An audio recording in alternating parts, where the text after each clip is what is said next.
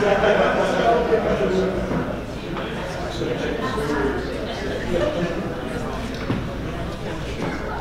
right, hi there everyone. My name is Emily F. I'm the Manager of Communications at the Cariboo Regional District.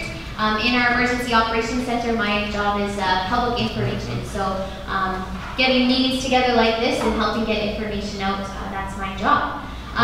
Just before we get started, I just wanted to start by acknowledging that we're on the traditional territory of the Plateau. And I just also want to take a moment to introduce the different agencies here. We've got the BC Wildfire Service, few representatives. We have Tony Falco, who's the Operations Manager at the Cariboo Fire Center. We have Trapp, who's the Incident Commander on the north part of the Plateau Fire. We also are joined by Gord, who is a Structure Protection Specialist on the Plateau Fire.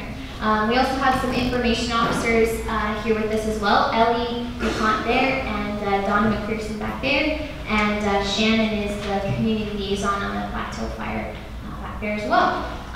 We also have Staff Sergeant Andrew Burton here from the RCMP. We have some representatives from the Red Cross, Naomi Armstrong there, Operations Manager, as well as Angelo Rio, right there with the Canadian Red Cross as well. We also have some members of Emergency Management BC who've joined us here today. They're all right here. This is Tony, Camelia, and Debbie, and Kaylee from Emergency Management BC. As well, we have various elected officials here. We have MLA Coralee joining us today. CRD Chair Richmond, Electoral Area I Director Dylan Cash. We also have some other Northern CRD directors. We have Jerry Bruce and John Massier, and we have Betty Anderson as well. And I think that's all. Yeah, I don't know if I missed anyone else from any other organizations, but thanks so much for joining us. And the goal of this meeting today is just to help get you some information, help answer your questions. We're going to keep our presentations fairly brief to allow the most time as possible for questions. Also, I should just mention quickly, emergency exits are here and there at the front, I think, as well as way out at the back there, just in case. And so yeah, we're going to try to keep our meeting to an hour or so, with lots of time for questions, like I said. In order to help us accomplish that, it'd be great if you kept your questions fairly brief so we can get to as many as possible. We do plan to have future meetings down the road, especially as we head into the fall. The Cariboo Regional District will be holding some debriefing meetings through multiple communities in the Cariboo, just to help us think through what's happened this summer and help us hear your feedback and take some of those lessons learned for the future. Hopefully never on this scale again, but it's good to learn and continually be making improvements. And I just want to say, in recognition of all that we've been through here in the Cariboo, oftentimes through emergencies we all face different heightened emotions, and just in acknowledgement of all we've been through, just to remember to be kind to ourselves, be kind to each other. We've all been through a lot, and this is a time for our communities to really pull together, and we're so glad that you're here, and we hope to share some information to help answer your questions. Just as a brief overview, we're going to have the BC Wildfire Service first give an update and then allow for some questions. They may have to run to keep on working, so we'll let them go first and then have the rest of the agenda follow that. So with no further words from me, oh, sorry, one more thing. There's some maps on the slide, on that side and at the back if you wanted to see some of the maps as well. We have some info at the back with some emergency info from the Cariboo Regional District and some wildfire updates from the BC Wildfire Service. So, all right, I think we're starting off with Tony Falco. Thanks, Tony. Thank you, Emily. That one right there? Actually, I don't like mics, but I'll have this one, I guess. Good evening, everybody. My name is Tony Falco. I'm a Deputy Fire Center Manager out of the Northwest Fire Center. I've just been down here helping since that first week of July. So I'm going to just start off right from the beginning briefly and then work my way around the whole fire center, give you a briefing on all the fires, and then I'm going to turn it over to Reg and we can talk in specifics on the North Plateau fire for you folks. So back when this all started, as you all know, the entire fire center was under severe drought conditions. So when that lightning hit, we had a multitude of fires all start at the same time. And to be quite honest, it was incredibly overwhelming for all of us, for residents, for the public, and for the responders. It was, I can't even begin to explain what that was like that first week and a half. You know, I do also want to thank all of the locals, industry people, everybody that went out of their way, especially in that first 2 weeks, to help us respond to the fires. So I'm going to just put that out there. When that all happened, because we were in such drought conditions, we had a lot of fires that very, very quickly got out of control. The fire growth, you know, because of the winds and everything that we're experiencing was extraordinary. And what made it even more challenging is that these fires occurred around where people were living, around Williams Lake, ranchers, yourselves, and so that always makes it incredibly challenging. So to mobilize things, it takes time. So to fast forward, currently in the fire center, I have approximately 1,550 firefighters, approximately 160 pieces of equipment, and 50 or so helicopters. And of course, we've been utilizing air tankers such as we can. One of the things that's made, that's really hampered our efforts, not only were the conditions and how volatile things were, but also the smoke. For that first 3 weeks and first month, we really didn't even know how big some of these fires were because we weren't able to get up in the air and accurately assess them. So that really makes it even more challenging.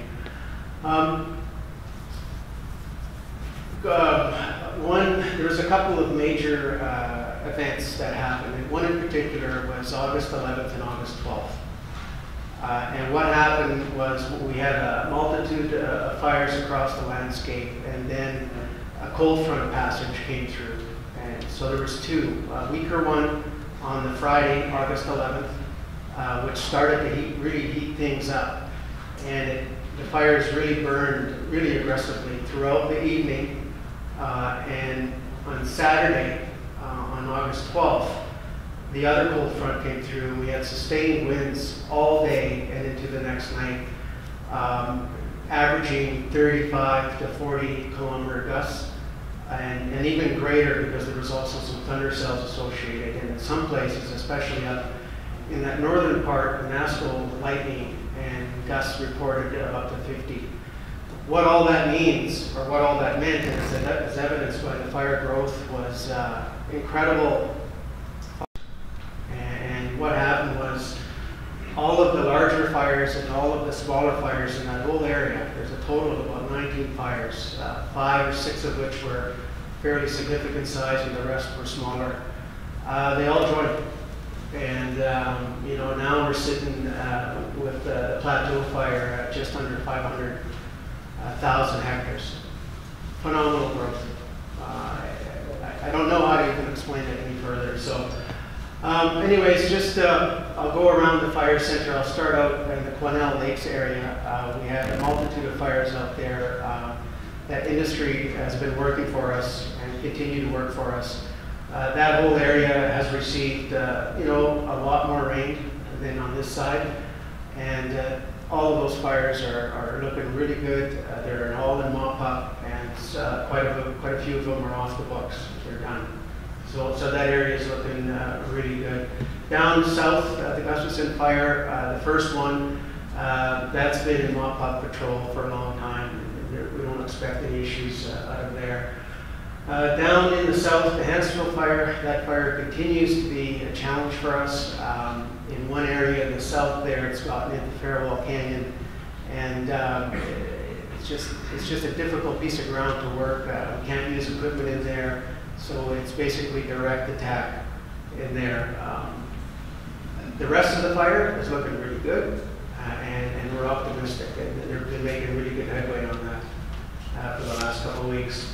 Out west, the Clean Colwell fire, the Precipice fire, they did not grow as much as some of the other ones, but having said that, there was significant growth that did threaten the highway in those communities out there for a short time. Once again, really good progress there, and we're really happy with what's going on out there right now. Moving to the Plateau fire south, the fire actually, the old Chesapeake fire, the ranches that were there, that fire really hasn't moved to the south too much this whole time. There was a combination of natural breaks and roads that the fire burned back to, and we were able to hold it and extend those roads. We were kind of able to hold it in that same area. On the east side of the South Plateau fire, you notice that that fire, when you look on the map, really just took off on the western half and did a significant run to the north. The reason for that is because when we address a fire, we always look at you know, the values at risk, and of course, public and private property are our number one concern, along with responder safety. So when we deploy our crews, we deployed them on that side, and we only had the one crew, and they did a bunch of burning there, and that side held.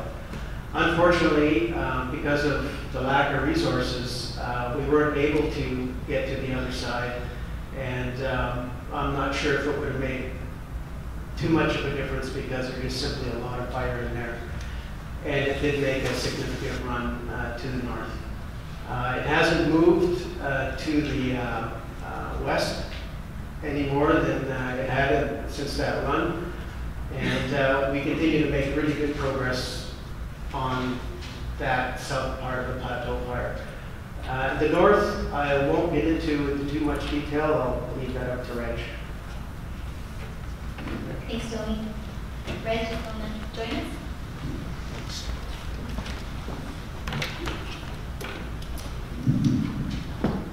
Thanks, Tony, and thanks for all you folks for coming out. And I know the last several weeks have been difficult on a lot of people in this room, and I would just like to thank most of the folks that are sitting at this table, the RCMP that are sitting out here.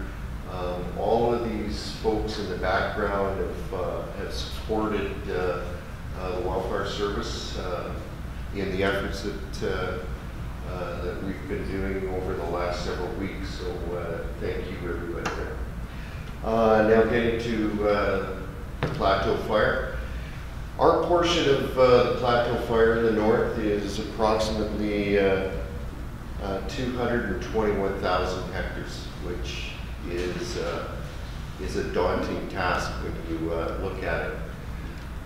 The folks that we have on here right now, we've got about 225 personnel. We're looking at 51 pieces of equipment and 12 helicopters. And on a normal year, if this was the only incident, these resources would be a lot higher. So what we've done is we've decided that life and property and safety of responders is our main goals. So we looked at the fire, looked at where those folks are, and that's where we put the majority of our resources. So we've got the Cluskis, we've got the Batanooney, Thai Town, and and the NASCO area. So those are the areas that we've put all of our resources on. We don't have anybody on the west flank going down there. There's no folks out that way. So that's where we put our resources. So I'll just kind of start off in the west. Over in the Cluskis, where the IR reserve is over there, and those folks, we were able to establish guards on the Cluskis Lake, from the Cluskis Lake running north. That's a very sensitive area with arc values, so we've had folks go in there and we've put in control lines all by hand, no machine work in there. It was about 3 kilometers, so the folks there did a lot of work on the ground, and we're kind of waiting for the fire to come down to our control lines off the hill there. On the other side, we were able to use equipment from the Cluskis to the 4000 road. So we've got machine guards in there. We've had people in there for several days, and that portion of the fire is looking really good. And very few smokes in there. We were able to save all the infrastructure as far as the communication tower there, and most of their power and that sort of stuff. So big success there. We are working a little further down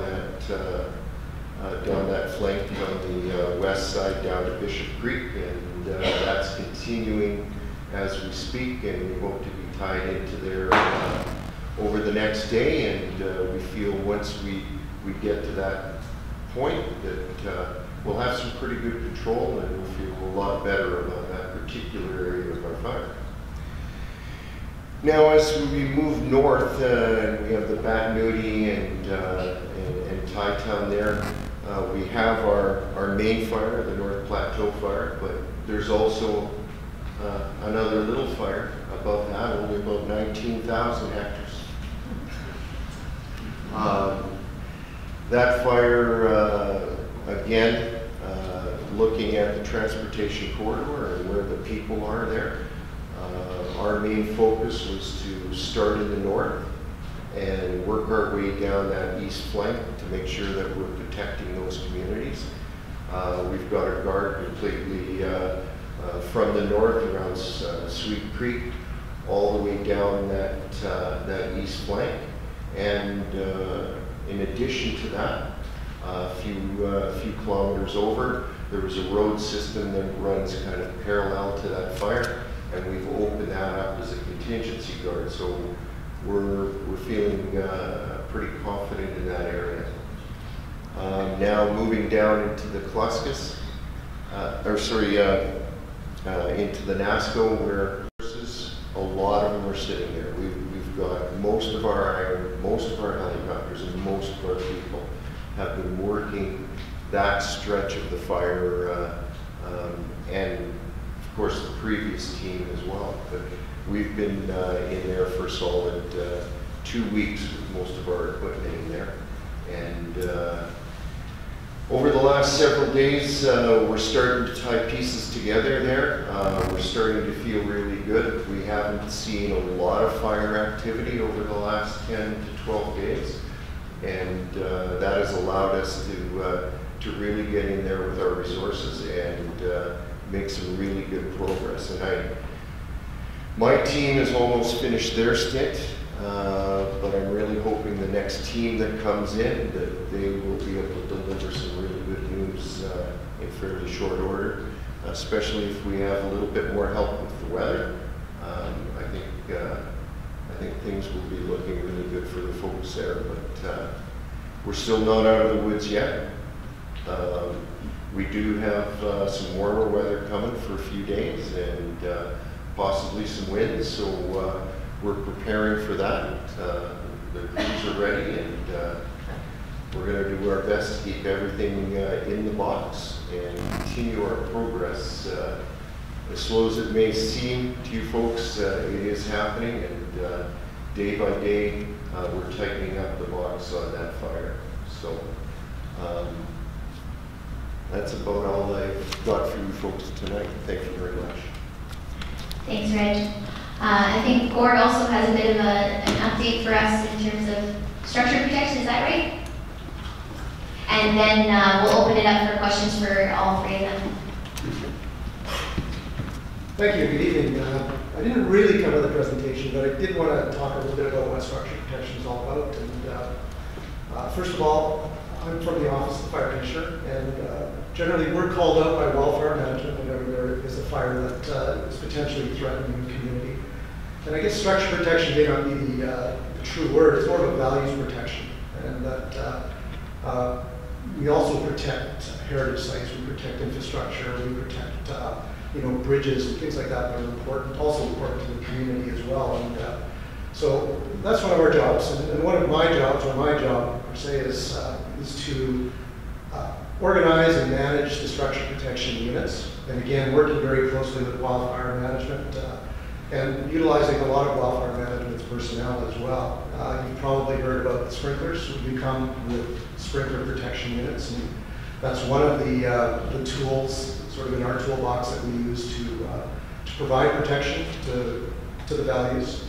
We're also known to look after things like fire engines, fire departments. We help to organize them in their response to interface fires as well. So busy year this year for sure. We've all been out on numerous fires, and certainly the ones you have here are certainly very challenging and taking up a lot of resources. And we've certainly been challenged with some of the geographic areas that have to be covered, but we're certainly working our way through it, and we're going to continue to push forward and protect the values that we can, and make sure that we have a successful outcome. So I really look forward to answering any of your questions that you have around structure and value protection. Thanks, Gord. All right, so any questions for any of these guys up here? Yes? Question for the structure person. You have some equipment at our ranch near to Hardy Lake. It's about 4,000 feet, and it's starting to freeze at night. Do your pumps need to be drained, or are they drained when you leave them, or what happens, or should I be draining some water over there for you? That one certainly is a challenge. We start to get into these conditions and get into freezing conditions. No, the pumps aren't generally drained. We leave them as primed as possible with water, singular hose lines and things like that, so that should we need them, that we fire them up and everything charges up really quick. But it's a great question, and really the pump casing should be drained if possible to make sure that the pump casing itself doesn't freeze and make the pump inoperable. And would you like us to do that for you? We certainly appreciate that, and we certainly appreciate the help that everybody puts in. Any other questions? Yes? Question for Gord. Does the structure and protection include outbuildings? Yes, the focus is on the primary buildings, the primary residential structures. And based on resources, we do like to protect outbuildings, and on occasion, depending on how close the outbuilding is to the main structure, it can be a hazard and a problem, and fire, we want to make sure that fire doesn't transmit from these buildings. But they are secondary buildings for the most part, and based on time, based on resources, we will do it, and occasionally we might not have the resource to do it. Any other questions? Yep. Another question. For those of us that are quite well inside the fire perimeter, is there any likelihood of that ever, the evacuation order ever being rescinded before snow comes? Assume that we're living on permits until that time? Yes. We look at that every day, and it's a heavy weight. We understand that everybody's been out for quite some time, and that can be very frustrating. But we do have to make sure that when with absolute certainty, or as much certainty as we can, when we recommend to rescind, that everything is lined up, that we have done as much as possible. And one of the things that drives that decision, well, there's a few things.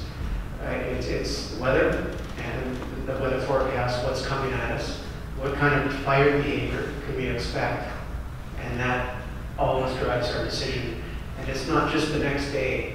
We also have to look out almost a week. And as been evidence on these fires before, I mean, at one point they all took a little bit of rain, and it got cloudy and the humidities went up, but then after a few days of warm weather, and then followed with a significant wind, So those are the kind of things, you know, that we consider, and I tell you, we do talk about it every day. Yes? I'll make a comment on that question. First of all, you guys know that you've excluded a large portion of the community by having us being here. There are people that are held captive inside the fire zone and are not allowed to move in and out. So they have asked us to take notes because they cannot be here to represent themselves. And I think that's a major issue for people to be able to move back and forth between their properties and be able to come out. People live in those areas because they're self-sufficient, independent people. Now, what you've really created is a real nanny state where we have to, you're asking us to rely on mom and dad to make decisions for us. And that's pretty insulting. So I think if there's significant hazard, people are going to go to turn their vehicles around. If they want to drive in, let them cook. Okay, if they want to stay there, that's a decision that you make. So this whole evacuation order is fine. And people are allowed to stay, but they're not allowed to go back and forth. It's ridiculous. It's lasted for a month, and people are stuck in there. They can't get groceries. So I'll advocate for those people starting. Do you have a specific question that you Yeah, want to answer? so my question is, who's in charge of starting fires? Who makes that call? It's a combined decision. The incident commander is in charge of the entire incident, and in conversation with our structure protection folks and his operations chief, that's who makes the decision. The IC. Who decides not to start fires?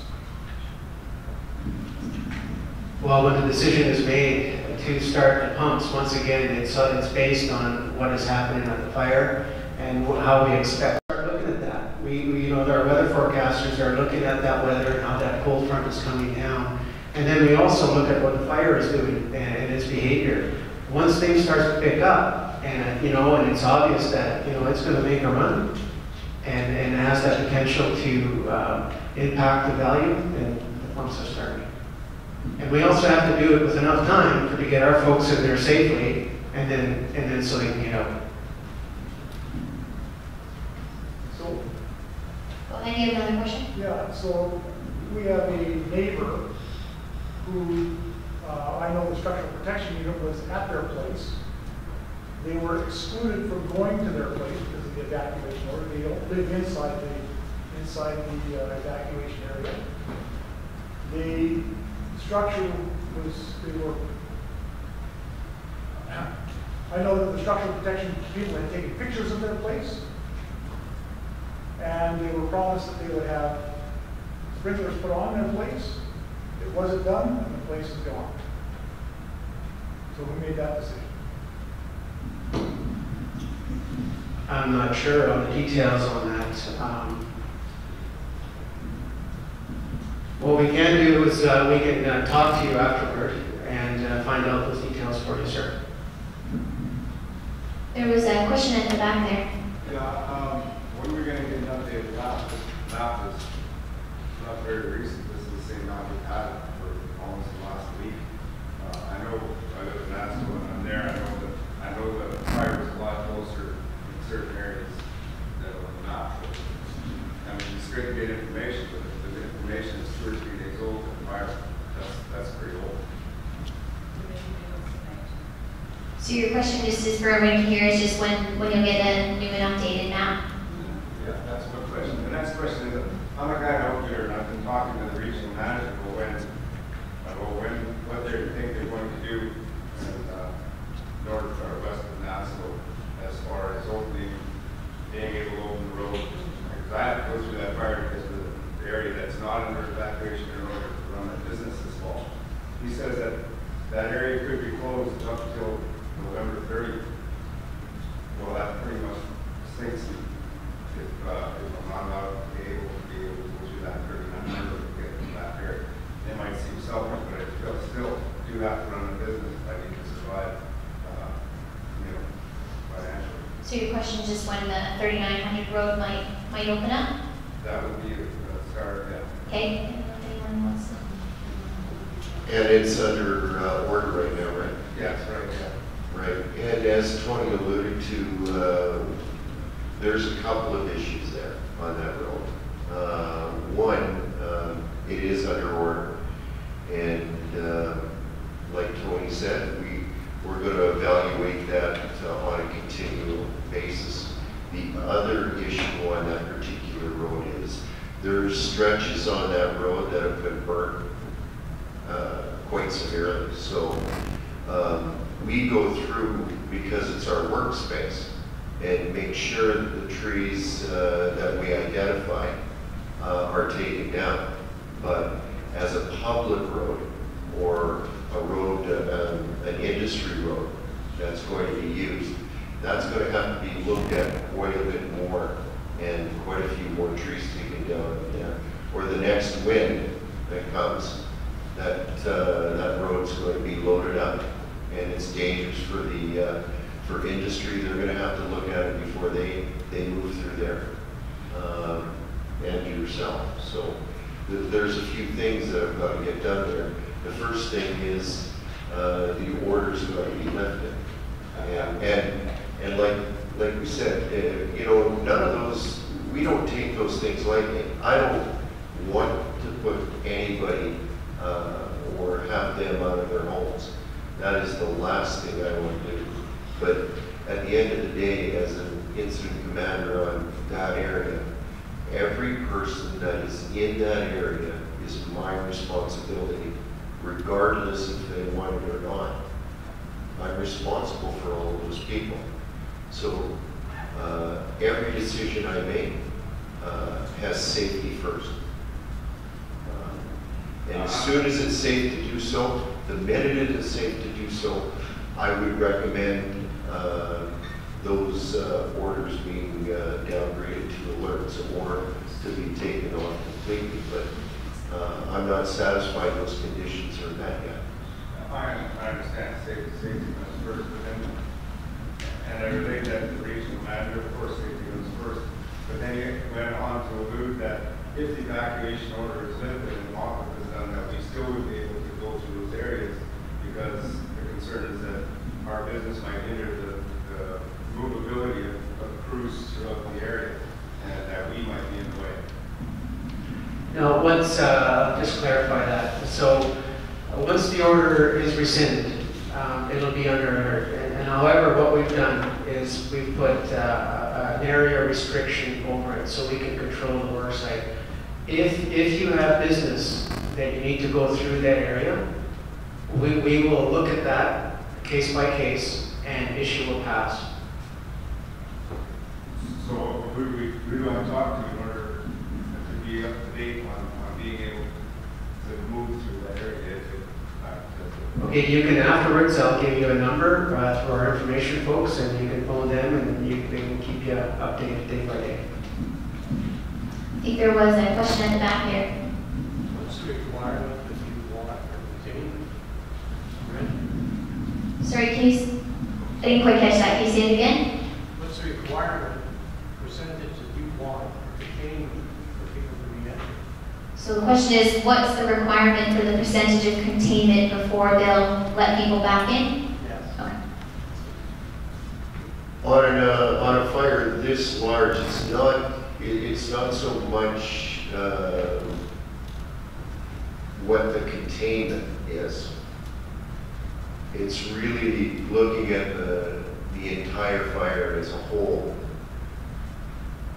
And once we deem that's, you know, there's acceptable risk there, and the order is lifted, then folks will be able to go back. But it's hard to say, is it 15% containment, is it 30% containment? You know, containment's what you've got on the outside, where the fire is going to leave, you know, where we've guarded, where we've worked, and gone on. It doesn't speak to the interior of the fire. It just speaks to the inside edge. So if you say live in the NASCO, once we have that flank dealt with, then and we feel that we've got that piece contained, and we feel comfortable that the fire's not going to come out around the top or come out around the bottom, then we would seriously be looking at downgrading the order to an alert. But you know, if it was just a percentage, well, we're not working the whole west side, so that's not going to be contained anytime soon. So it's more that specific area that's adjacent to those communities. Yeah, thank you. I think there's a question here. Yeah, along the same line, looking at the Nazco Valley itself, the fire looks like the fire line is west of the valley, and it looks like it's under 54 kilometers away. And I understand that you have tankers and crews and equipment working on the line to secure it. How will the line be secured enough to allow people to recur? I know you guys have had it for over a week now, and it's been pretty intense. And assuming that the fire doesn't jump and get wind, are we getting close to having that security point where we So just maybe I'll clarify for so everyone can hear. Your question is just that how long or how close is it to that flank by NASCO being secured to let people back in? Is kind of the gist of it. How much of that have you got tied up now? Okay, how much is tied up right now? Well, you know, in that area, it's really hard to say how much we have tied up, so to speak. We've got crews in several different areas and they're moving towards each other, but we've got both direct and indirect lines there. So the direct lines are essentially when we're right up against the fire when we're putting that piece up. There's other areas in there that fire is on the slope and it's coming down to a control line. So you've got the fire is still, you know, several hundred meters away from your control line. And in those areas we had burns proposed. So we had our control line at the bottom where we could actually get at a fire if it was there.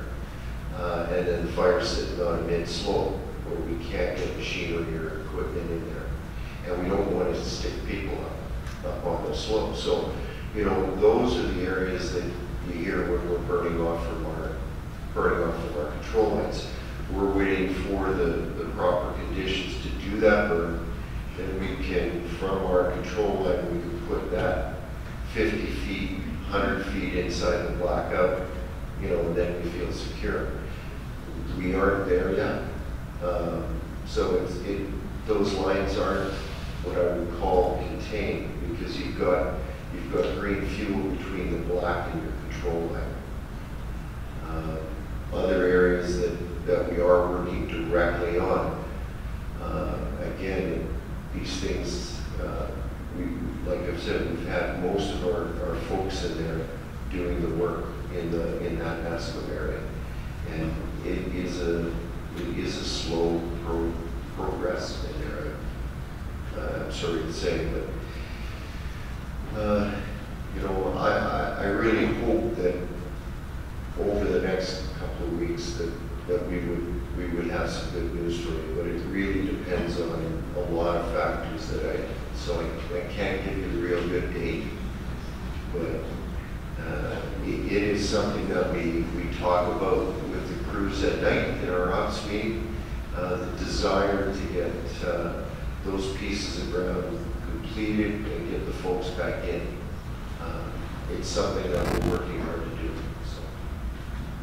All right, one more question, maybe then we'll leave any other questions as we move forward, and then we'll come back to wildfire questions again at the end. Yes? The fire guards that you're currently working on, are they So the question is just the guards they're working on, they have fuel along them, or are they buried in dirt? No, so the way that we've been typically doing it on this fire, and by the way, we've got over 650 kilometers of guard. What we're typically doing in most of these areas is felon punchers or their excavators will go first and push the wood over. You know, with the felon puncher will cut it, lay it down.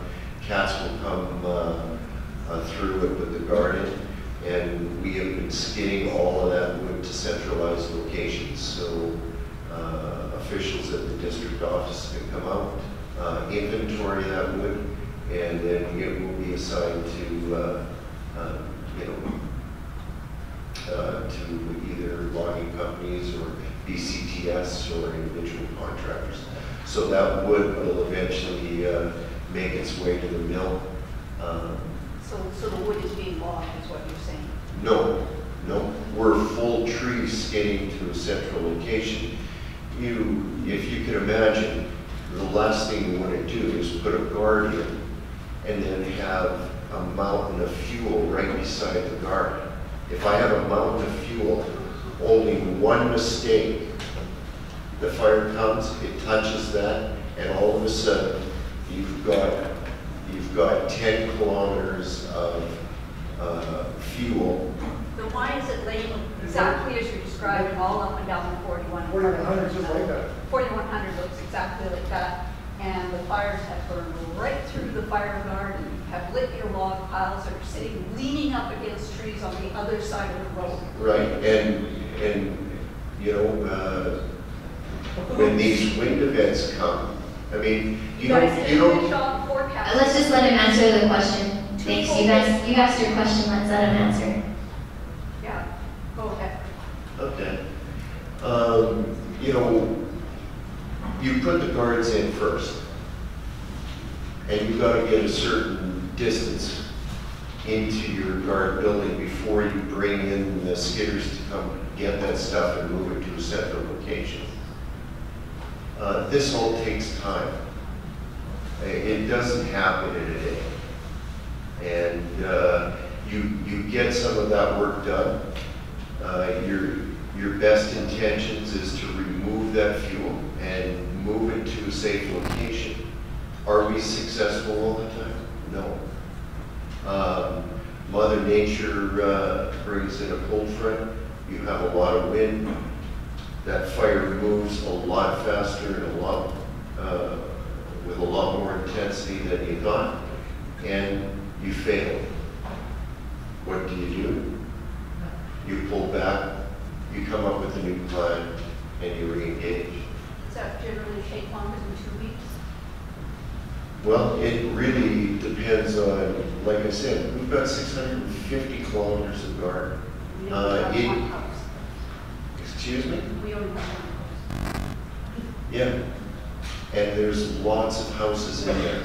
Your house isn't the only one. There's houses all over that fire. And we have got to be looking out for the folks in the Bad Mooney, Town, the IR and Cluskis, and the NASCO. So we're trying our best, and I'm sorry if something didn't work out for you over there. All right, I think okay, one last question. Of that 650 kilometers of guard, how much of it is burned over? Oh, there's a significant portion, yes. 90%. Oh, I couldn't tell you about what went on the first 4 weeks and how much of that guard was burnt over. So you're including what was done? I'm including, in the GI, when I get a map, I get a number. It's what we've GPSed. And so, that's what I'm going to do. We can learn from that. All right. We certainly can. Thank you. One last question from Jerry here. To Rich and to Gord. I've just been handed today's update, and it's of a communication nature, but You've given us a report, which we really appreciate, by the way, and really appreciate the structural stuff that's already done. But this is what your report says to me today. The crew's been working hard in Hightown, Batnooney, and their work has reduced the risk from the fire to homes and structures that can be removed today as it's no longer needed and will be used elsewhere. That's news to me as of tonight. You've told us a whole bunch about kind of fire protection. We appreciate that information, but I'm getting a little confused. Is there something you know about the Hightown area that we don't know?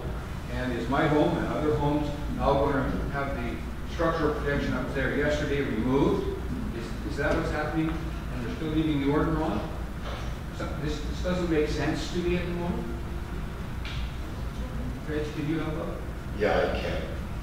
So, like I said, we've completed the guard around that 970 fire, and we've got the contingency guarding that's completed. And we're working with the CRD right now to look at changing some of the alerts and orders in that area, but it's going to be taking a little bit of time, but you might hear something fairly quickly. You didn't answer his question. Are the sprinklers going to be taken out? The sprinkler, usually before we have people go back into an area, we remove a lot of the pumps and hose before they get back in there. All right, I think we'll have to keep going in the sake of time. We're already 50 minutes in, so just for the sake of time, we also have the BC Wildfire Service and the Fire Information Officers will be available to continue to answer any questions you might have. So don't feel like your questions can't be answered tonight. So we can also come back to that again at the end if we need to. So next up, we have some of our elected officials, and we'll allow them to speak. Then at the end, you can ask your questions of them. So first up, MLA folks, if you wanted to come up and say a few words.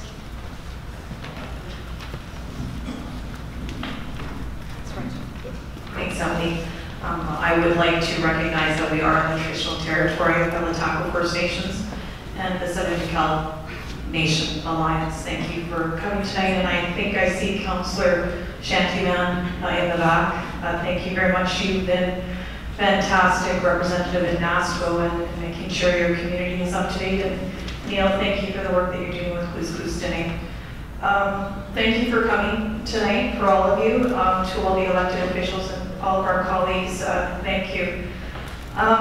Maybe I'm just going to share a little bit about how I'm feeling right now. And we're on 2 months of this, and when the lightning hit on July 7th, it will be an event that, for all of us, is something that is going to take us a long time to recover from. Over the last few weeks, we have been in multiple communities. I spent Sunday in Miocene and Spoken Lake, and yesterday we were in Wildwood. We've been out to Big Lake, and we're heading to Tiny Lake, and we're going to Soda Creek, and I got to tell you, it's absolutely overwhelming. There isn't a day that I don't wake up and think, holy cow, how are we going to get through this? It's pretty daunting. And so I remind myself in those days some of the stories that I heard as we visited communities, and I think in times like this it's important for us to really remember some of the things that we've heard in each of these communities and how each of the communities are doing. I'm a big animal lover, and I have to tell you the work that the Pet Save Coalition did here in Alice Fraser Park and continue to do, I think, is significantly important. And I think of the work and the hours that they put in. I've never seen a site like on July, I think it was the 11th, when the caravan came in, and you had everyone that you knew with stock trailers going into Alex Fraser Park to make sure that we could go out and get as many animals as possible. And I think, that's just what we do. And I think of our EOC team who's here and the EOC team from the supporters. My goodness, we're on day, I don't even know how many days we're in, but you guys have showed up, and and I would stop in here, and I just got to tell you the love and compassion that was shared every day was something that makes us all proud. And I visited Prince George. We had communities that have been out a month and a half, and not that any of you want to hear that. But the fact that Prince George welcomed all of these volunteers, or the volunteers welcomed, people in, was pretty extraordinary. And so I guess at times like this, and it is difficult times, and we have tremendous work ahead of us, we do have to kind of reflect on the people that have stepped up and have done amazing things. And I'll say something else about the wildfire service, and I think sometimes it's forgotten, is so many of the men and women who are fighting these fires are from our area. And we so appreciate all the teams that have come in and helped us from not just BC, but from around the globe. It has been extraordinary. But I stop down to the Quesnel office every couple of days just to show some encouragement because, it's demoralizing, it's hard. It's hard to see, our force that we all passionately love and care about in a situation like this. It's unprecedented. And so I just remind all of us that we're all in this together, and we all passionately love our community, and our RCMP and our military who stepped up and kept our community safe. Thank you very much. So next steps, big provincial picture. Stuart, you're absolutely right. We've got to be looking at economic recovery for our region, and whether it's the ranchers or whether it's the trappers, whether it's the guide and outfitters, we have to stand strong in the Cariboo, and we have to send a very significant message to Victoria that the investments as we look at recovery need to be made here. For years, so much of our money has gone down there. It's time that when in times like this that it comes back. And so the MLAs in the Cariboo, we are connecting every day. We're writing letters, we're doing our absolute best, and most days it doesn't seem like a fraction of enough. It seems like it's really difficult to move a really big cog in a wheel, but we're trying, and we're going to continue to work on your behalf because we know how important that is, and to our First Nations community, making sure that you have the support is critically important. And the final one is, the other thing is MLAs we do every day is we make sure that Victoria doesn't forget that you need to be putting the resources in our communities. We may not have the population, we may not have, the structures, but we have huge hearts, and you need to be investing in the resources to make sure that our communities are protected, that our economies are protected. So we're going to continue to fight. Unfortunately, we head back to Victoria. We start next week. We're heading back down, and it breaks my heart because I'd much rather be here in the communities, but we know we have big work to do down to make sure Victoria understands what's happening here. And we'll be fighting like mad, and we'll be loud, because that's what we can do in the Cariboo. So contact our office. We can make sure we continue the pressure on letters, and I just want to thank all of you for coming out tonight and for all your support of your communities. Thanks, Emily. Next we have CRD Chair. Apologies to what's happened to you again. I don't think any community deserves to have happen what's happened again. And Town folks in 2010 as well. I remember that very well. So I did want to sort of paint a picture, and I know that it's your home, and when it's your home, it's very hard to back up. But I'd encourage you to look at the maps and look at the largest fire, the Plateau fire, the largest fire in British Columbia history, the worst fire season in 60 years. And the folks who here answering your hard questions, and you have a right to ask hard questions. But you also have to recognize that, as I said, many of the people working in the fire center and firefighters here are live in our communities. Many of the ones I know, Williams Lake and Fire Center, their kids went to school with my kids. And this has taken a toll on these folks. The disappointments, the failures, the setbacks. The evacuation, the night of a conference call when they had to be evacuated from their own fire center. The fire was coming, they told them to get out, we had to suspend the conference call, but some stayed behind because they had to keep communications going. And I think really everybody, despite our angst and our concern, needs to recognize that these folks need a warm round of applause for what they've done, because they've done a great job in very, very trying times. So I think they deserve some acknowledgement for some of that.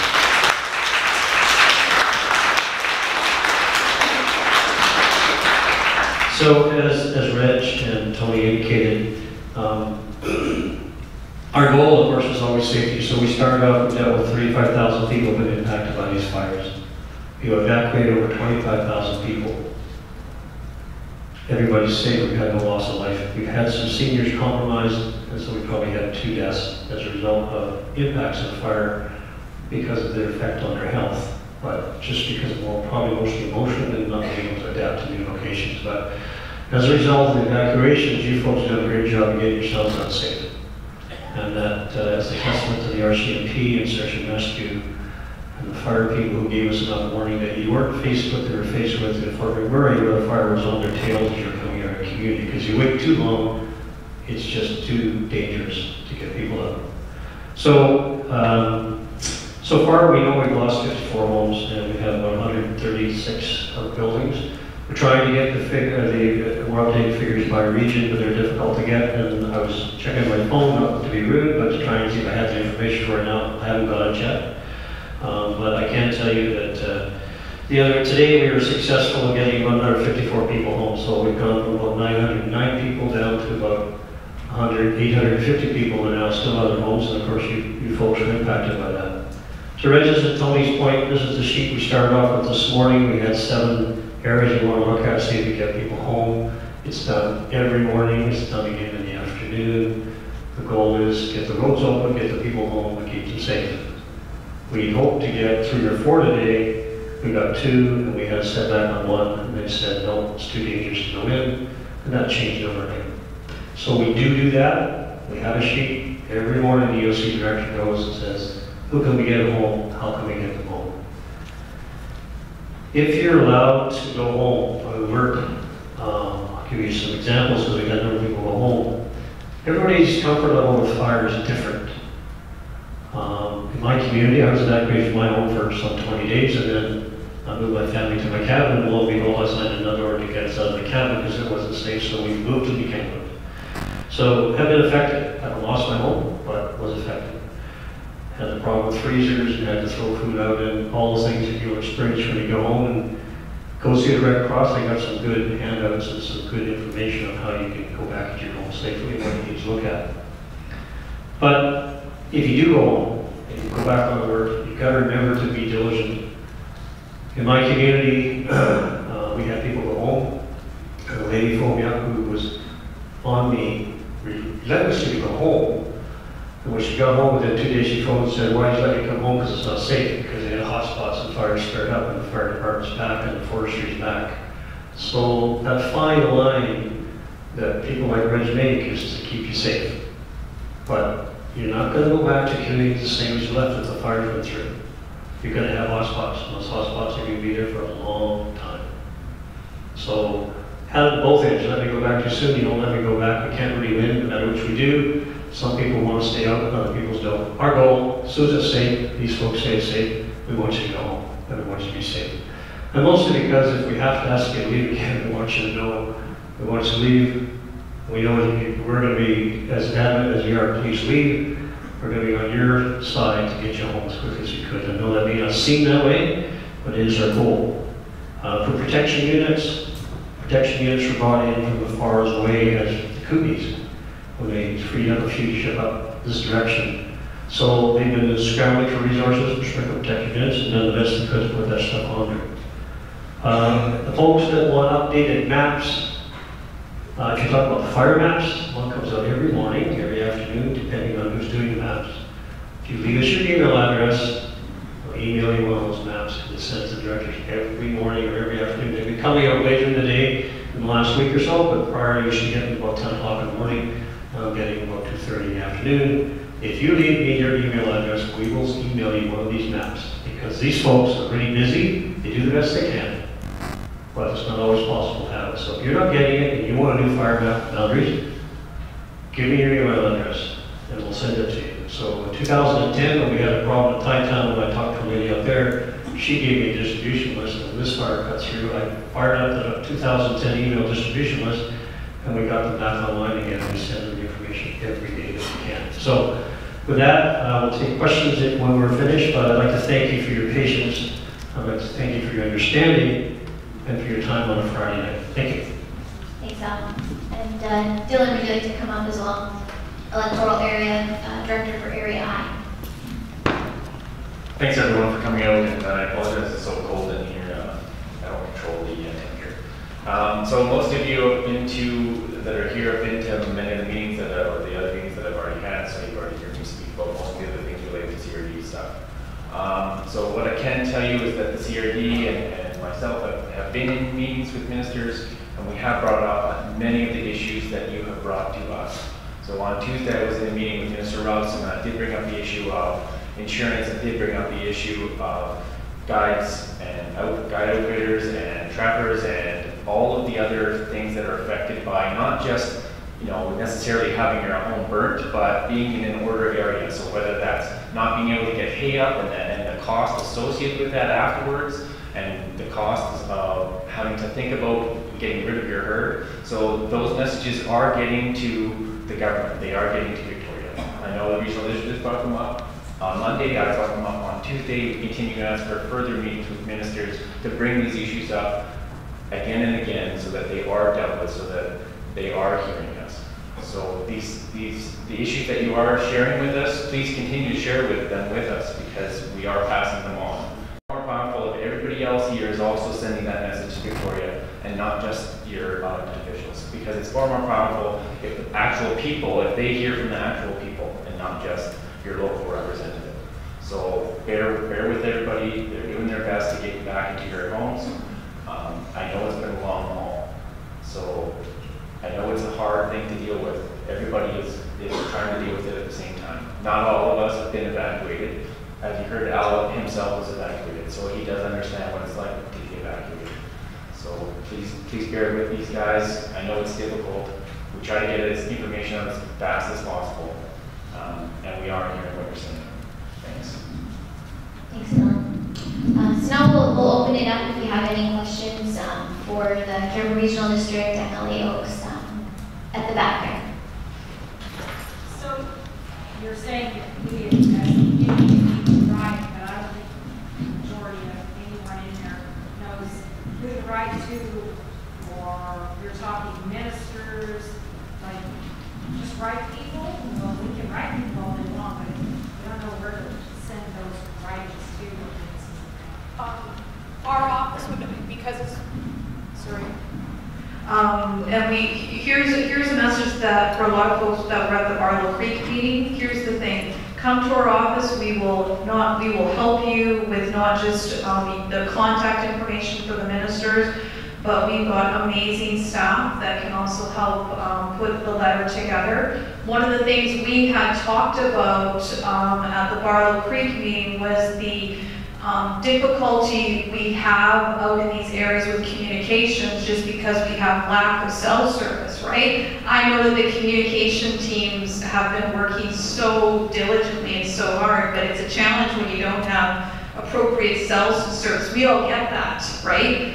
That to try and communicate. So we should be using this as an opportunity, all of us, to be writing letters around getting better cellular service out in these areas. As an example, come to our office. We're here to help, and we can get you that contact information. I'm sure you can also go to Dylan and the regional district, of course, are also available to help.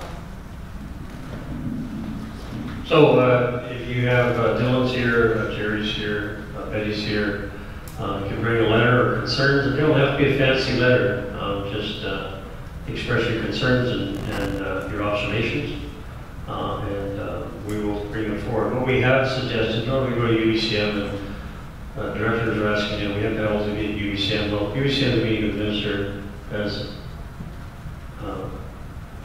MLA Oaks, I'm going to call you, sorry. Minister Oaks would have said what the speed dating is 15 minutes. We've already said to the government that's not enough. We need them up here, individual ministers in the community to talk to us about things we need to do. And we could talk about recovery, but the rural areas are devastated by this, and the word devastation is something I use all the time. We just did a media tour of Soda Creek Road for folks. I think the media was shocked at what they saw. And we intend to do that with ministers to show them what we're suffering in our region. And the people here, as MLA Oaks indicated, we've taken resources out of these communities for decades, and it's time this money flow back to us to rebuild our economies and to get things going again. I always believe there's a silver cloud to every, or a silver line to every cloud. I think perhaps we can maybe turn this into a positive, but it's going to take us a long time. No, there was several hands up, I think. Just turning them over here. Name's Roger Jimmy. I know some years back we had a new land use where we looked at how the Cariboo was going to be used, and I think in this case what needs to happen is there needs to be an inquiry into fires, just basically fires. And I think my question would be to Coralee Oaks. I know there's lots of problems, but there needs to be an inquiry. I think you should put together a resolution requesting an inquiry to go into 2018, and so we can look at this whole question of fires. I know for a fact that the bans, the Charcoon bans, they said next year we're all going to go stay home, and I think a lot of bands in BC are going to say that. And I think that's one of the issues on the Indian point of view that needs to be looked at. And the other issues is like I sat in the command center at NASCO, 3-4 days, having coffee, I listened to everybody, and there seems to be a huge communication problem amongst forestry personnel. From one guy taking his to where another person comes in, he doesn't know what the last worker did. So I think we'd have to look at that and put down on detail on paper how it should run, how the command center should run. And I think on the question of permit side, we were out of this red area. We're way out of that area, and we have routes to Vanderhoof, we have back routes to Prince George, and routes to Quesnel, and another route to Prince George. And my wife has been gone in and out requesting for permit. And everywhere she goes, like a through NASCO ban, everyone tells her, no, you can't. And in this case, we have a small window, to go in and make hay. And now from here on, it's sunshine one day and rain another day. That we've lost that window to make hay, and for him that's a setback of $10,000 plus. And I think there's communication problems with fire crews,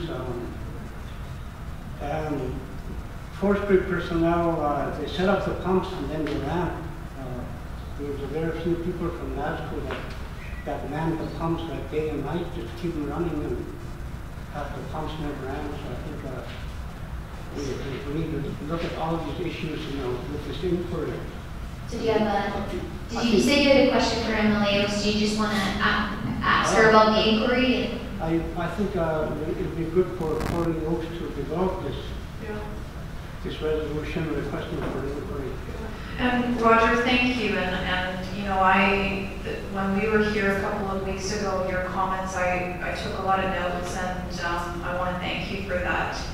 I think that,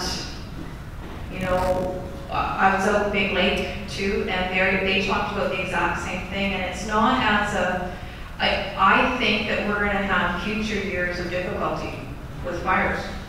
And so the more that as communities that we're prepared and that we look at that, I spent a lot of time when the Australian team was here, when Neil's team was here, about how Australia handles interface from a provincial scope, not just from a community by community. And I think that we need to be looking at that, and we need to be building into plans like you said.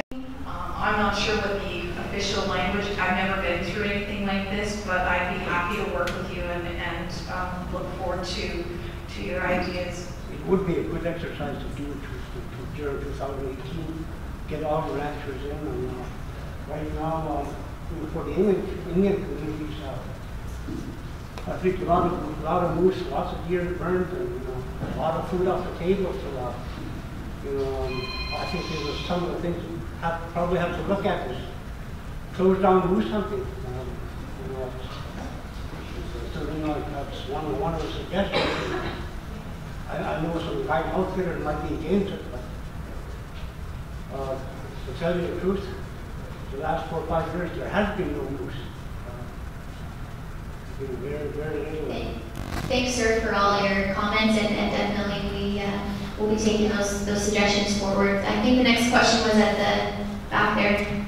No, I agree with Roger. A lot of people and residents in my community too have said the same thing. They're not leaving anymore. They get an order, they're staying until bitter end because they've seen, they just said, the way we were handled on this last evacuation order, they just, there was no respect. And they said it was pretty like, we need to stay, protect our place. With the next community meetings, everybody said that we need to put together maps and structure and sources to pump water to put fires out, or supply fires in some ways so that we can stay. I totally agree with what Roger's saying. We've lost the window for a lot of games. I don't know. Sorry, sir, do you have a specific question to add to that? Is there any help in putting, is there any financial help in getting these organized, these stations organized, so we know where water supplies are, but expanding them to make them large enough?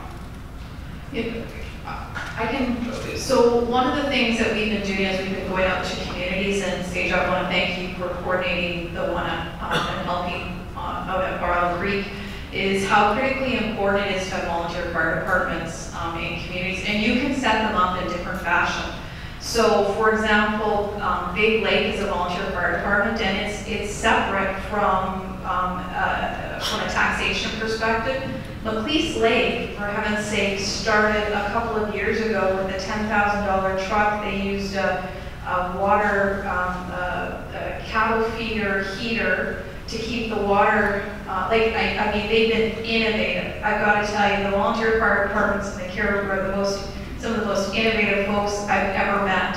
So why don't we look at how if you've got some type of volunteer fire protection agencies in our pockets, in our communities, who once a year make sure that you're running different, where maybe you've got a list of the maps of who are in your community and what types of response that you can have, I think is an important thing that we should be looking at. I can tell you that the communities that had those volunteer fire departments, especially in the first few days, when they were doing the patrols and as we had those lightning strikes and everything like that, were incredibly valuable. And so you have my commitment that I'm going to continue to work on how we can get some funds for volunteer fire departments. What I would like to know is what is there for the availability of setting up strategic water pumping points on Crown land, on Crown streams or such. There's many strategic spots we can easily get in and out of, but what is there for, I guess, the requirements? Is there allocate allowances for that, for these types of things? I don't know if there's a program for that, sir. I do know that there's a number of ways of getting water, setting it up, accessing water that permits can be obtained, and there's designs for example, we call them a dry hydrant. You put the pipe out into the lake or the water body and have a standpipe, for want of a better word, or a hydrant. It's a dry hydrant, you have to put suction to it. And those designs are all done, and you can get a permit from the Ministry of Environment to do that. So the community wanted to do something like that. I know they do that, and we can help you find out where those permits are, because we put those in for our volunteer fire departments. They have some too. With respect to what you're talking about, maybe it's a muster type station where there's an area to get water. Probably a good plan. I think going forward, some of these debriefing sessions we're talking about is to try and get some of these ideas on the table and work with our folks at forestry about how these can be set. Because it'd be beneficial to them too if they were identified as sources, good sources of water. Although they do know, pretty good idea. That was our plan, was that if we had these out, not just for community use, they would be on a map, readily available to any firefighting services, forestry, anybody that needed them within that area. Well, I think you may refer to like a dry hydrant system, and so there's a design. We don't need to build it; it's already designed. It's just a matter of planning and getting the permits and having it installed. And strategically locating them in your community in places where the ministry would probably say it'd be useful to have one here, useful to have. It saves them some time in some cases. Not necessarily. You got to remember a structural fire department versus fighting a bushfire. A totally different training and a totally different vehicle is needed. I looked at a shiny fire truck that was delivered by Westminster to the First Nation community in Chilcotin, and you know, downtown Williams Lake maybe is a good tool. It's not necessarily a good tool for us up in the bush. It doesn't work very well. So, I think, sorry, thanks for your comments, and definitely we'll take that going forward, and these future debriefing sessions, those are, like Al said, the kinds of things we hope to come out of that. Just being respectful of time, I want to make sure we carry along. So just a couple more questions, make sure that if you could just stick straight to your question, and we can get the answer as concise as possible, just so we can get to everyone. I think this lady here, then this gentleman, and this gentleman, and then I think we'll make sure to get the Red Cross in as well. So. I'd just like to say 3 things. First of all, appreciation to all the people who have been working so hard on this. We're strained. We're not here to pick at anyone. I appreciate the work that's gone in by every person involved. Talking about utilizing local resources. In the 60s and the 70s, we had fire warden programs with local people activated to fight fire. That was removed years back. I know because I was retired from that. Perhaps that's something we might consider reinstating to be able to take action when things are small. Fire wardens and their crews are not equipped to fight this type of fire that this team is working on. The local resource people can certainly assist. They are invaluable for information. And on that point, I would like to ask if there's any way that the local liaisons can be kept on. Because every day we are online, we are asking what's happening. We're looking for little gems of information about home communities. And the teams that come in are doing a job, and they're doing it to the best of their ability. As a consumer, I'm not always getting a newsletter that's giving me any new information. The last little while, it's like, oh, this is the same we've been hearing. We're dying for something new. But we are getting information through the underground from the local liaisons, and that is marvelous. And I think that is really helpful because they know who place it was. They know how to communicate it to the people involved. So I would just request that we try to keep that apparently in the fire too as part of the team. And thank you for your good work. Thanks. So I think the next question is here. Actually, it's the same vein. We've been back, still standing, but I have to commend both the fire service and the CRD people for making information and permits available for us to be out there. Without that support, it wouldn't be possible. And compared to 2010, the difference in improvement is spectacular.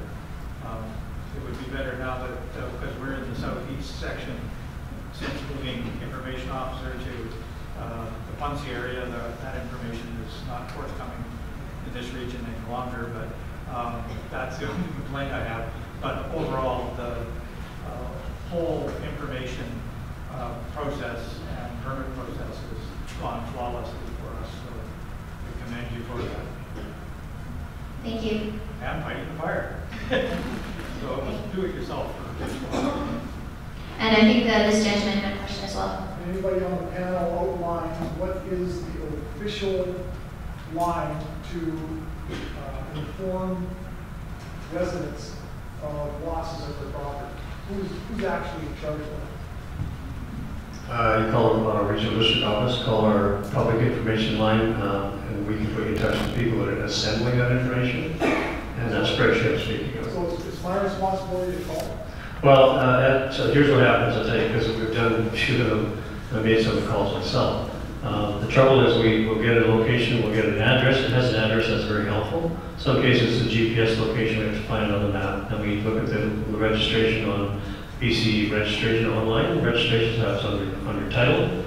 And that doesn't provide us with much. It gives us a name, it gives us an address, and we have to go look for a phone number. That phone number is usually a landline associated with the house. They don't have cell numbers and email numbers. So if you're in an area and you have an address and we know what that address is, we can then confirm. It's really helpful because once we have a location, we know who we can contact. So we had a huge issue in some places trying to get a hold of people. And some, this may surprise you, some through Facebook, someone contacted me about somebody that went through about 5 different generations, and finally we got a number for a person and we could call them and inform them of their loss. So it's really difficult because ours is all done by the BC assessment. So when we get that address, we get your assessment, that gives us the information about who owns the property. So if you want to know, and we're going to give you the public information line, get the address and location, and we can log them when we start to look. See, right now, Revs has assembled a list. Some of the areas in Chilcotin, we're probably going to fly by helicopter and do GPS locations because it's too hot for us to get in yet. We can't put people on the ground to ground truth it. Normally what we do is we go, we take pictures, and we actually ground truth the address. And to ensure we don't misinform someone, the hardest part is to phone someone that didn't lose their house. And actually, through all that work, that one phone call I made, I did call someone didn't lose their house, but I was trying to get a hold of the person their sister had, and they knew. But they're very difficult calls to make, and we've had people making those calls. So if you think or you're concerned about your residents, we have a list as we get them. We have a whole spreadsheet of them, and then we go down the list and check on who was it an outbuilding, was it a main structure. So call the regional district information line. Forestry is sending us, or fire center is sending us that information. We're assembling it and putting it together, and then we have other organizations that are coming in to try and help people. Sometimes they'll even go through and sift through the ashes. If you have lost a home, to get some of your valuables out of the Samaritan's Purse is in Williams Lake right now. They've just completed 30 somewhat tasks at Spoken Lake. They've done some in South Cariboo. So that assistance will come in as part of the recovery. There's other groups around even around trying to help people rebuild. So call our information line, give us the address, and we'll try and do that. So I guess my question is, why is it so complicated? Why can't forestry, if they're aware that you've lost structures, why don't they just tell you? Why do I have to? I wait for I go to Williams Lake to find out. I don't know why you have to go to Williams Lake to find out. But forestry gives us the information, and then we create the sheet, and then we try to contact people as quickly as we can. We want these guys fighting fires, thank you. We'll do the background work, but we do have to ground truth it. We have to go look at it. We don't want to misinform anybody. So it's taken a while for some of these as we plow through the number of losses. So if it's still under evacuation order, then you're not going to be able to get to a place to ground truth it to find out exactly what was lost. Is that what you're saying? If it's safe enough for people to go in as entry limited to do that, they'll do it as quickly as they can. They're actually going to, with some Chilcotin stuff, it's not safe to go. That's why I say they're going to fly it. They're going to pinpoint it. We're going to go back and try to send out information based on GPS locations. It's going to take a bit, but we can do it through mapping. Now our mapping is much superior than it was even in 2010. So we're able to locate things and get better addresses. And unless someone's hiding sort of in the bush that don't want to be found, then we can't comment, we can't account for those. But for the most part, you'd be surprised where we know where structures are. And that way we can then pinpoint them, and then we can start to pull that information from BC assessment. That gives us a name, then we start looking for the name. So if you have an address and you think you have a loss, you should be able to call our line, and we will get back to you. What we're usually missing is, it's tied to your home number. not to a cell number, not to an email address. So we probably have some suggestions from BC Assessment as to how we might contact owners, because the landline doesn't quite cut it anymore when you can evacuate your house and you're not there. Can I give you an idea of how to do that? Sure. I think most people that have evacuated probably have contacted ESS, and they have a definitive list of where people are at. And we do that, and we have a bullet, as well as with the Red Cross. And then we come into the act called the freedom of privacy and information. And so we come up against our own bureaucracy. But we do try, and so we do. So, yeah. Just so you know, one of your employees said they don't do that. Well, we do. Yeah, we have done that, and we're trying to explore as many options as we can. Want me to tell you his name? Well, if you wanted to come up afterwards and you can give me any addresses, I can write them down and follow up as we go back to the Emergency Operations Center. You can also call in our public info line. That's 1-866-759-4977. I can give you that number afterwards. You can let us know your address and we can follow up with you. So, I think we'll just continue on, and we just have the Red Crosses left. Just to touch on the services and projects as well. Afterwards, we have the RCMP here to answer any questions. So I'll let Naomi go first, and then RCMP. Thanks, Naomi. Oh. Thanks, everyone. I'll try to be quick. I know we're nearing 7:30, and I can hear from you. It sounds like a lot of your hearts and minds are really on your homes right now, right? When can I get home, and will it be okay, and what's going on? So I can't address any of that, but I can talk a little bit about some of the assistance that's available.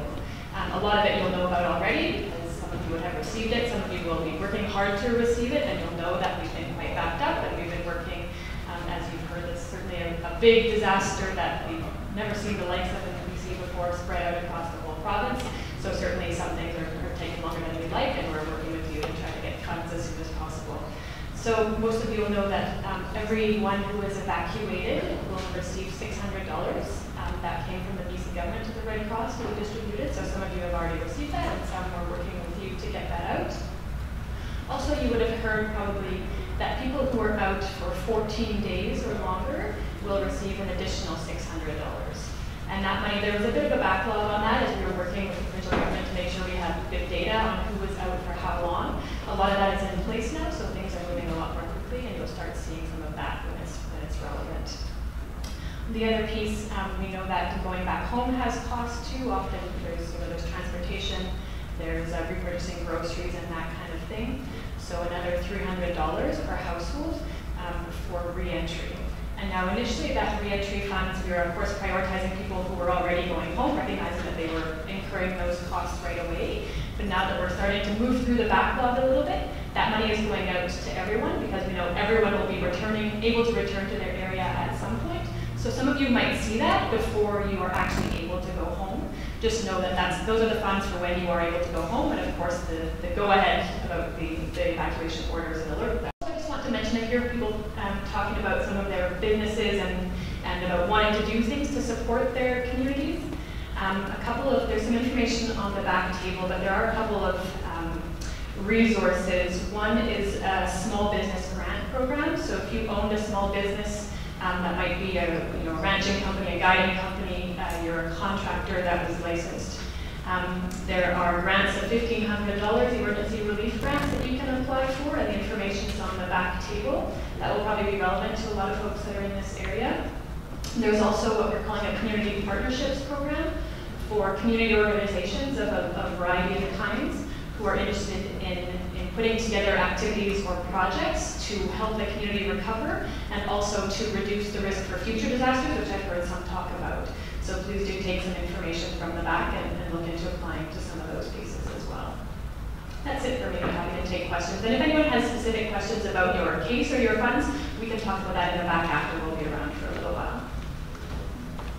Yeah. I have two questions. Okay.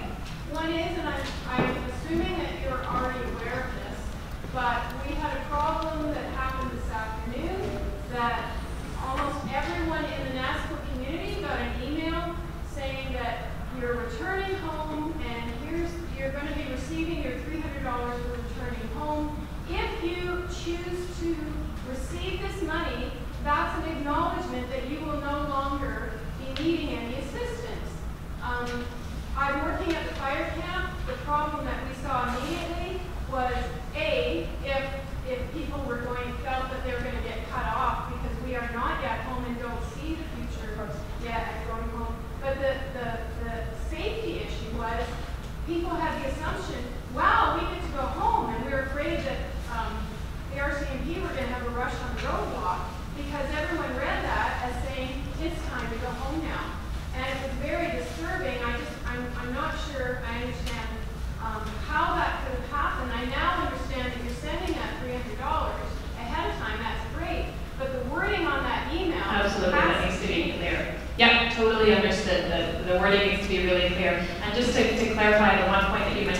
hadn't addressed earlier, is that if you do accept the $300 for reentry, that absolutely doesn't mean that you won't still receive all those other funds that you're eligible for. So we'll certainly have our communications folk look really carefully at that wording, recognizing how distressing that can be for people to feel like they have to make a choice.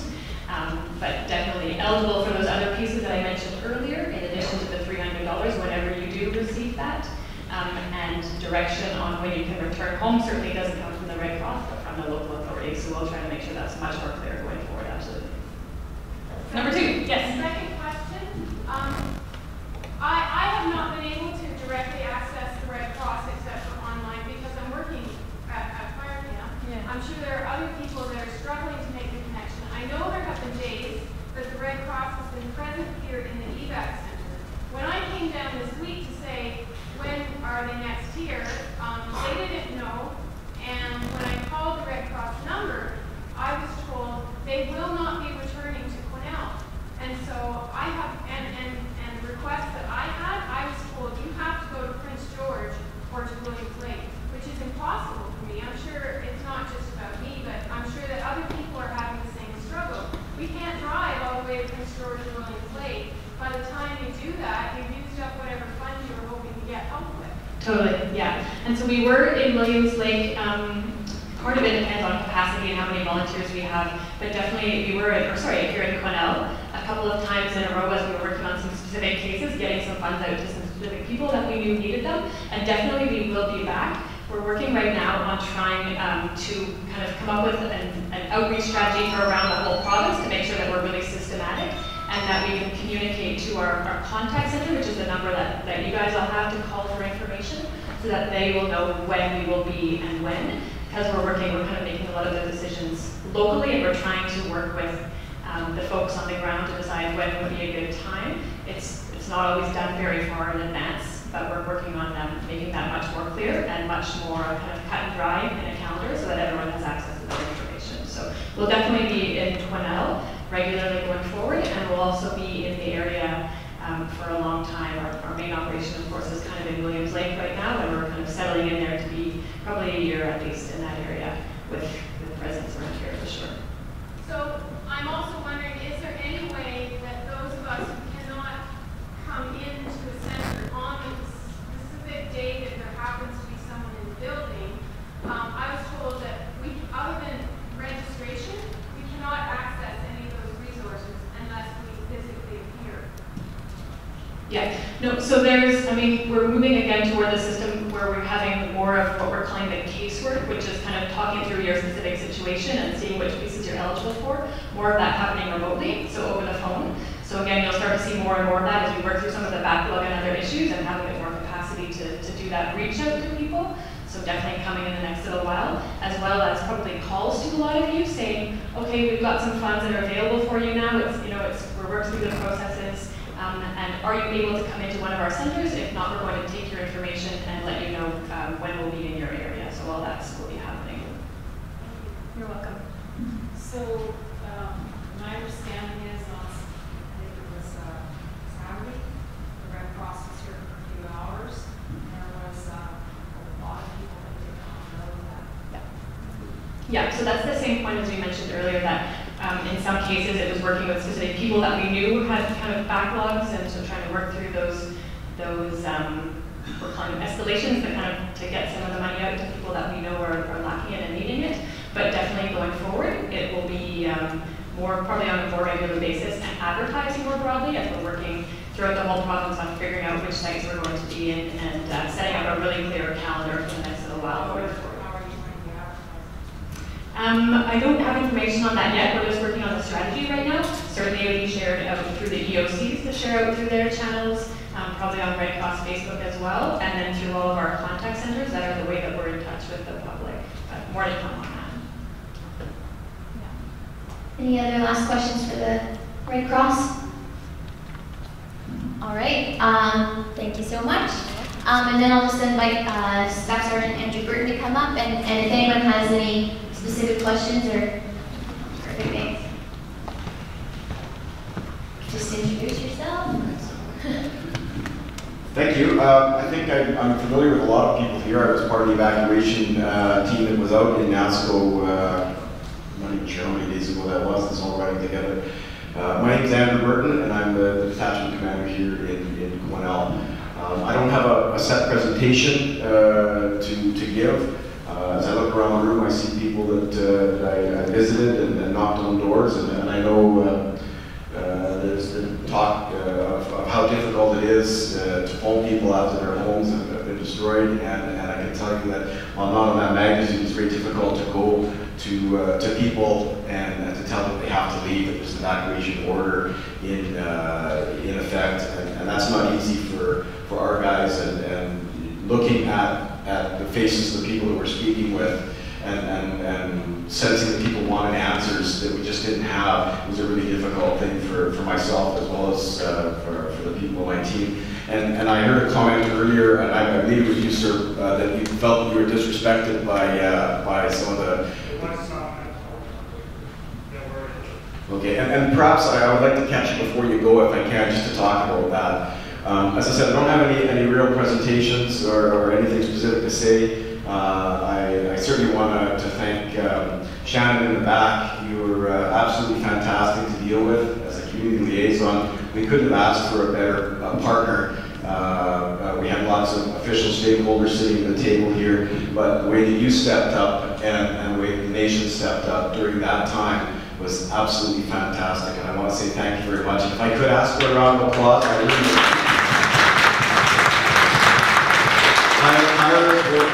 and absolutely fantastic, and very pleased that we were able to form that type of a relationship, so thank you very much for that. With regards to policing and public safety, I'm not going to be able to tell you when the fire is going to be out, I'm not going to be able to tell you when you're going to be able to go home, and I'm not going to be able to tell you where the next road check is going to be, or how many people are on it, or things like that. But if you have questions about safety and security in the evacuated areas, I'm your guy. Any questions? For those that have stayed behind in an evacuation area, whether it be on permit or they just said forget it, I'm not leaving. Some don't have homes, but they travel between properties to look after animals or conduct business, check on neighbors. What about having them, I mean, they've been told, oh, just stay home. But what about having them help with the security? Most of those people that have stayed know the residents in the area know vehicles, and they know when there's a strange vehicle in the area. And did everyone hear that, or I need to repeat it? Did everyone get that? It was basically about the people who've chosen to remain behind an evacuation order area. Is it possible to have give them some sort of authority or put them to work essentially in being the eyes and ears for the police? And I think, you know what, to a certain extent we rely on people like that, but there's a huge liability. The evacuation order doesn't say, well, except for you, it says everybody must go. And if you stay, that's your choice. We're not going to drag you out by the eyelids, I promise you that. But it's hard for us to say, you must go, but if you stay, can you help do my work for me? That's just not a practical solution. I like the way that you're thinking, and I think, you know, one of the things that we have to worry about is, for me, cut and dry, it would be nice if everybody left. Then I know there's nobody but a firefighter behind the line. And when stuff goes missing, I know, well, I gotta look at his register, and I know that's not going to happen. So, and I know that's one thing that you guys, yeah, but I'm a good guy, and I'm looking after my neighbor's goat, or whatever, and there's been some really fantastic people that have stepped up. We get that. I know you alluded earlier to one of the things was, you know, people are required to stay. If you're staying, you gotta stay on your own spot. It's really not okay, quote unquote, to be going over and looking after someone's horses or cattle or their generator or whatever.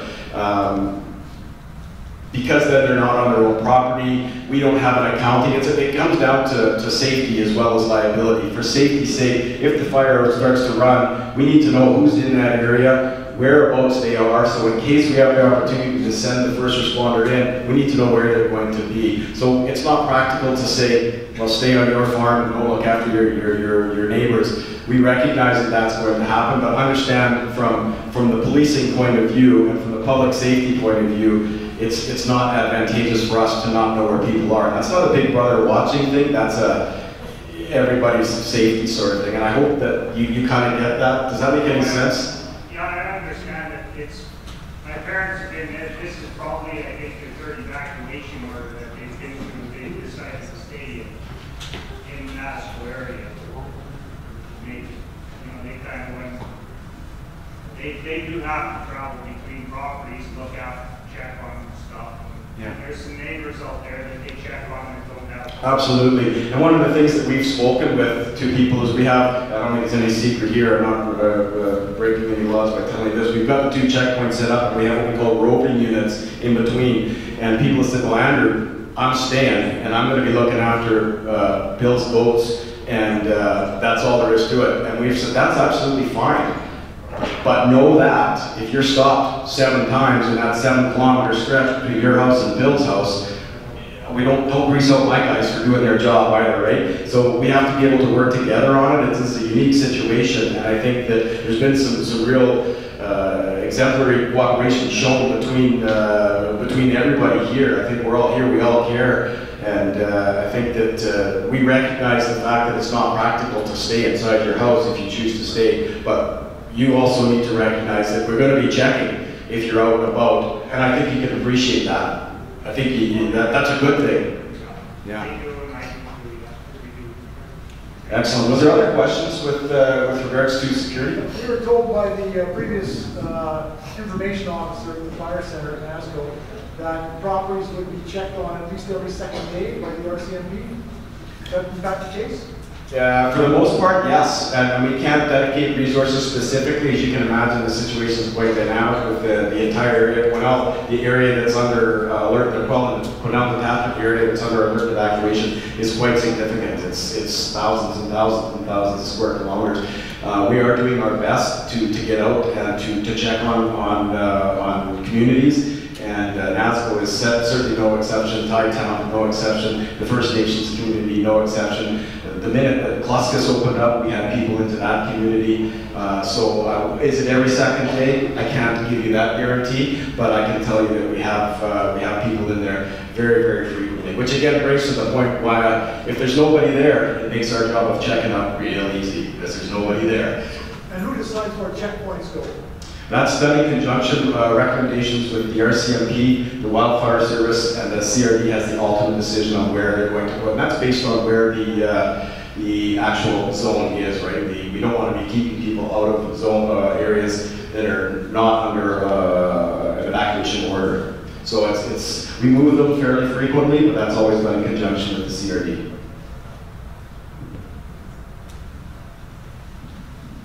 All right, any last questions? All right, thank you so much, Andrew. And I think that kind of wraps up our presentations.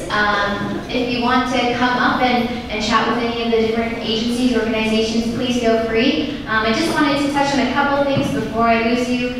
Just if you are looking for some Cariboo Regional District information, come up and talk to me. If you feel like you aren't getting the information you want, I can help direct you to connect you with the way that the many ways we're trying to get out information. One is our public phone line, like I mentioned, our website, cariboo.ca. We also have a Facebook page, CRD Emergency Operations, and I just want to remind you, if you haven't already, to register for the Cariboo Chilcotin Emergency Notification System.